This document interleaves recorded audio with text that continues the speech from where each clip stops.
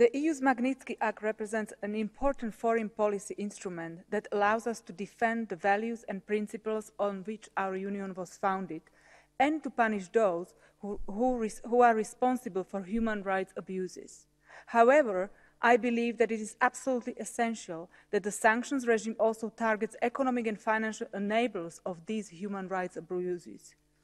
This is why the Member States must urgently expand the scope of the EU Magnitsky Act by drawing on the US Global Magnitsky Act and include acts of corruption within the instrument.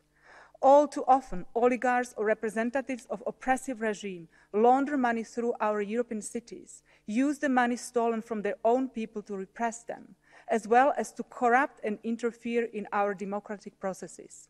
Using the Magnitsky Act to go after the money will not only help people who wish to live in free societies, but it will also make our own free societies more resilient.